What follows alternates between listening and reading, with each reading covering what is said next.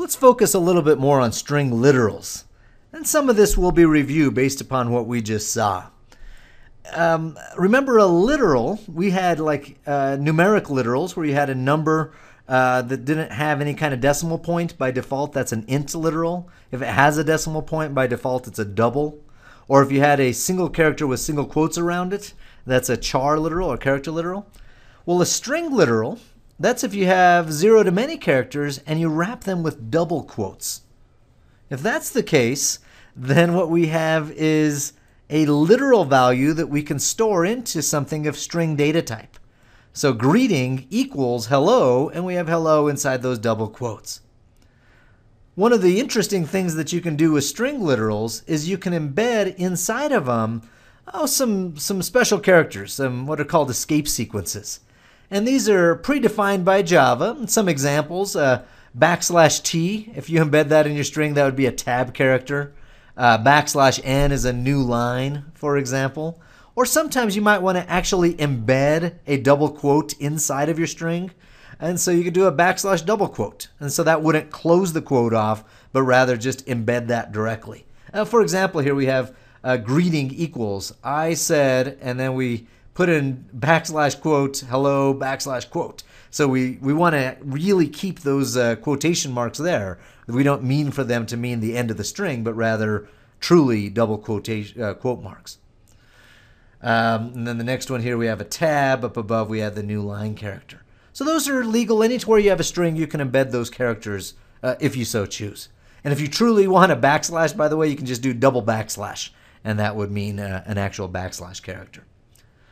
So anytime you type in a literal, those become objects, become memory that gets set aside. The boxes I was drawing before in the whiteboard area, that's what we're getting at. And since those are truly string objects, you could, I suppose, if you wanted to, put a dot immediately after one of those literals and call a method on it. Call the equals method, call the length method, call the toUpperCase method. All of those are legal to do. It's a little weird looking. You don't see it that often, but you can. That is okay. Well, then the next thing is something that I was alluding to earlier, but I may not have been as clear about it as I should have been. So let's give this another try. If you declare two string literals that have the exact same content in them, Java's going to be smart enough to set these up with as a single object in memory. So in memory, we have one thing called XYZ that both orig and dupe are going to be pointing to. If, however, we use that new keyword, we said you could use new to declare a string instead of just having the plain old literal. New means you have to have memory allocated. And so other, in this case, would point at a new chunk of memory.